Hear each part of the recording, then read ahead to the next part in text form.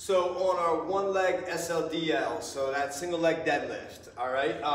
One thing we want to make sure we're doing, this can be a pretty complicated movement, but what we want to make sure we're doing is, I want to go same hand, it's going to be a contralateral movement, so I'm going to go same hand as the leg that I'm reaching back with, and it's going to be opposite of the ground foot, okay? So if I'm holding the kettlebell or dumbbell in my right hand, I'm going to reach back with my right leg.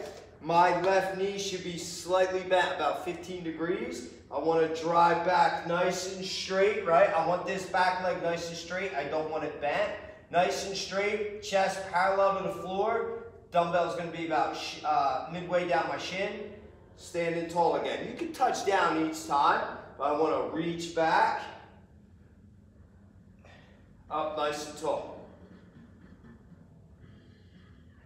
Okay, try not to bend at these hips at all. I want to think about being in a nice straight line from my head to my heel on this.